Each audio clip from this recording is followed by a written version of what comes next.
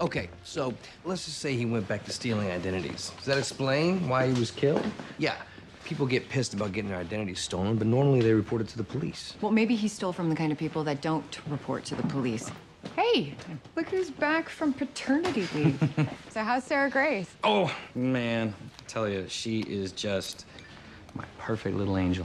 Oh, she's so cute. Wow. Is it me or does she look a lot like Esposito? Yeah, she does. Wow. Really, Becca?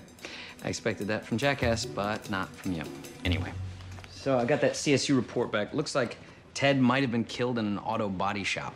Did he even own a car? No, but they identified that sludge on Ted's clothes. It's hydraulic fluid mixed with red paint flecks. Now, the paint is urethane-based with high levels of a volatile organic compounds, so it's most likely from a car painted prior to the 1990s. Okay, canvass the auto shops near Ted's place. Maybe he was seen at one of them. Yeah. Hey, Becca, we got something.